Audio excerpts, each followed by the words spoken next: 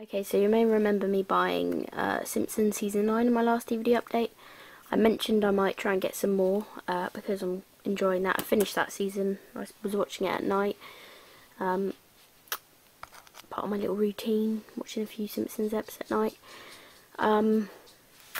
So yeah, these were in a Sainsbury's that were not my local store, quite far out. So, but they were £12.50, which is a great price for those. Cheapest I've seen. And then I thought, actually, eBay have got this free postage and packaging going on. Have a look on there, and I got some more seasons. So I got season 8,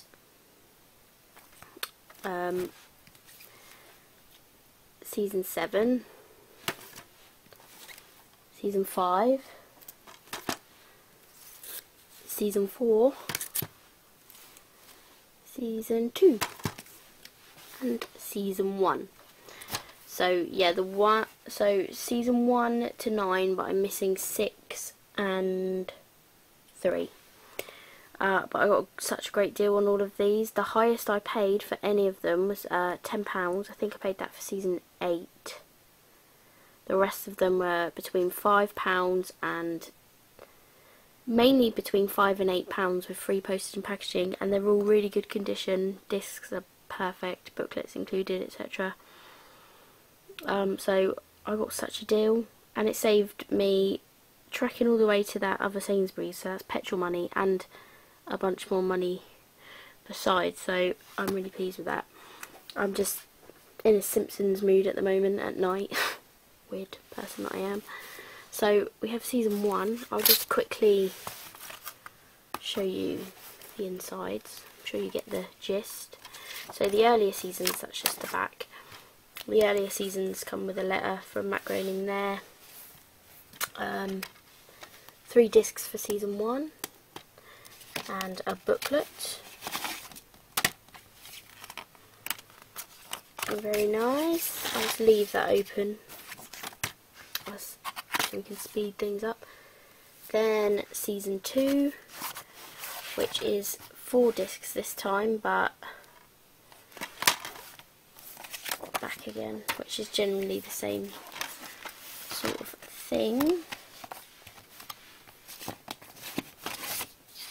Another booklet, same sort of thing, very nice.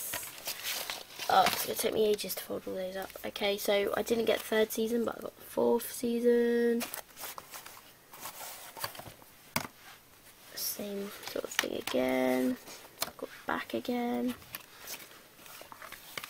And of course they were digipacks at this point, which are lovely. They're now digi-stacks. And I think season 11 is that slimline. I know season 11 is a lot thinner and everyone's annoyed about it. So that's season 4. Got enough Simpsons here to last a lifetime. Season 5.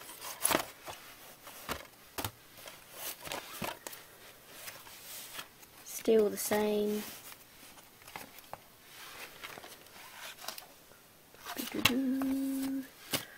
You get the idea.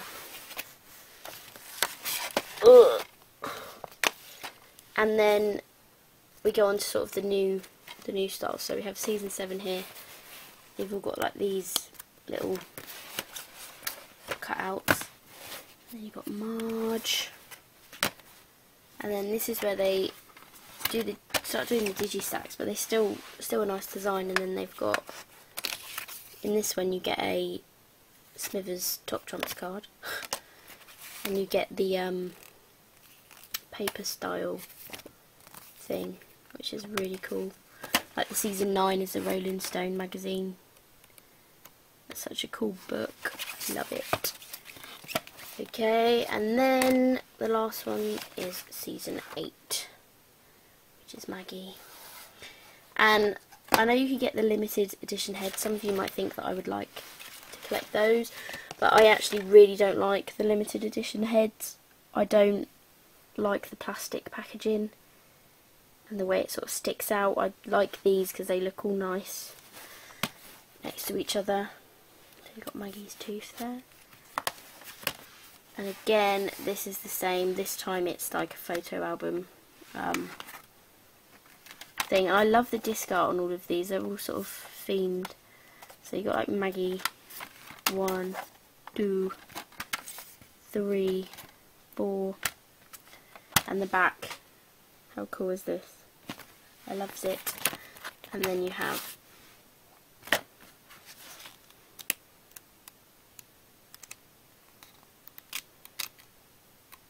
photo album style book. Very cool. And look at the state of this now. I've got to put all that back. But yep, that's the Simpsons various seasons. Very cool. Nowhere to put them whatsoever, but I'm looking forward to watching them. So that is all.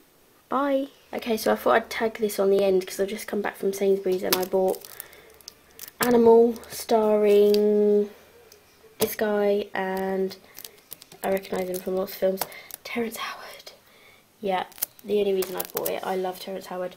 And also £1, absolute bargain. And here's the sticker that I was telling people on Twitter about. It says, please remove prior to putting in the microwave. What? Yeah, I love it. And it's still sealed, so it's open. Basic disc. Could you get more basic than that? I mean, at least with the Paramount discs, they're silver. This is white. But it is quite cool. It's widescreen, of course, and it's got cast interviews, so it's pretty good for £1. And back by popular demand, there's Oz looking at me disapprovingly. Now he's crying. He absolutely hates the camera, and also he can't get downstairs on his own, so he probably wants me to take him. So say bye, Oz. Nope.